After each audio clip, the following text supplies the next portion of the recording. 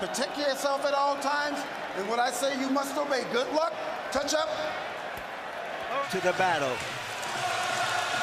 Now, they will be alone. Each other. They are genuinely friendly. They like each other. It should not show up in the fight. No. Question one, is round one a boxing match?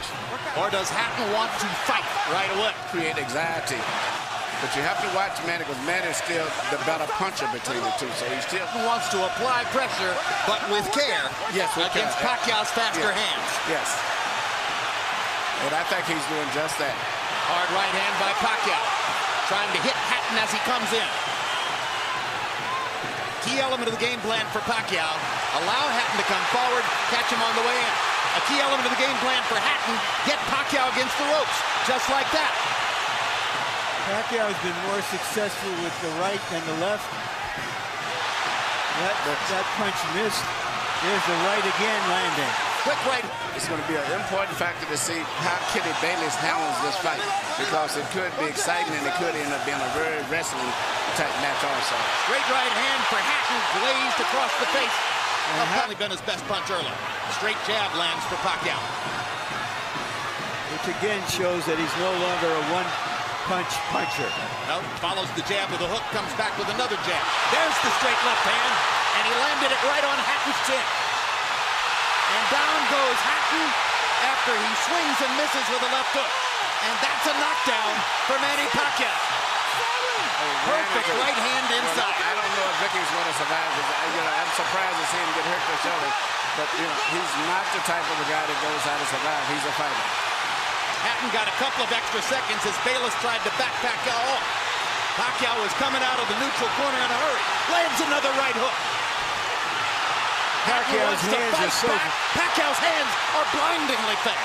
His hands are so fast that no opponent sees the punches coming. Very accurate. Another perfect right hand for Pacquiao. Another right hook. Straight left hand. Pacquiao's landing at will. Hard left hand. Hatton has to hold on. Will Hatton make it out of the round? He's down for the second time.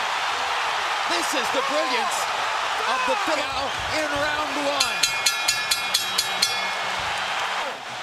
Here's the first knockdown, Emmanuel.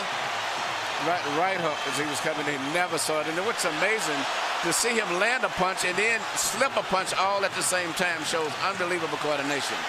The issue has always been timing. Whether Hatton could get to Pacquiao. And a 62, 31 out of 52 power shots. Hatton only 8 out of 33. It was a Pacquiao storm in the first round. And we have to remember now, although it's a different type of fight, that Pacquiao knocked Marquez down 3 times in the first round. And then Marquez, a counterpuncher, began to solve him. Hatton is not a counterpuncher. Hard left hand by Hatton. Ricky has decided to fight fire with fire. To try to smother this guy and get close. He's trying to punch at a certain distance. Pacquiao is actually just too sharp or accurate a puncher.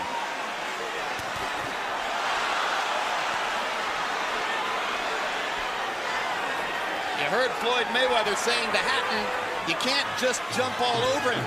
You've got to move your head. You've got to think. You've got to do the things we talked about in training camp. Hatton seemed to believe that he could physically overpower Pacquiao from the beginning. Yeah, he knew in the beginning he was going to take the risk of getting caught, and he did. Because, coming in, Pacquiao still is the puncher. The physical strength is still with Hatton, but the punch is still Pacquiao. Hard left hand by Pacquiao. Stunned Hatton and knocked him back. Look at the brilliant accuracy of Manny Pacquiao. Landing with both right and left hands. Misses the right hook there. What Ricky needs to do is to smother him. He cannot see to deal with those punches. He needs to push him, just what he's doing now. Good left hook inside by Hatton. And then he closed down Pacquiao's left side. Hard right hand again by Pacquiao. Ricky can't see the hook coming. Right behind the head. All right, okay. Kenny Bayless warns Hatton for holding behind the head. In Hatton's most famous victory over Costa Zoo, he just smothered him and didn't allow him to get off. He can't seem to be able to get close enough to Pacquiao often enough to do that. And Pacquiao's hands are so quick. That's the point.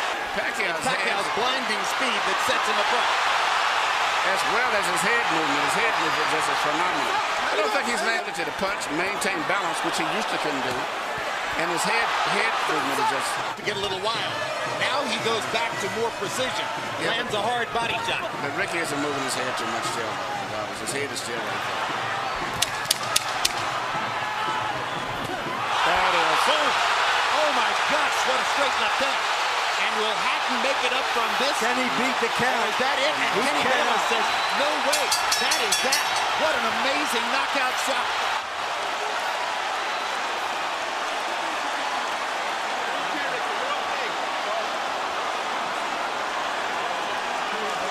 And I'm not sure. The best featherweights. Take a look at this. Take a look at this. This is a perfect time. That was super slow motion. Yeah, and he never saw timed him coming in. It's the first time he's knocked out somebody like this since he was at 130 pounds. And Hatton's head hit the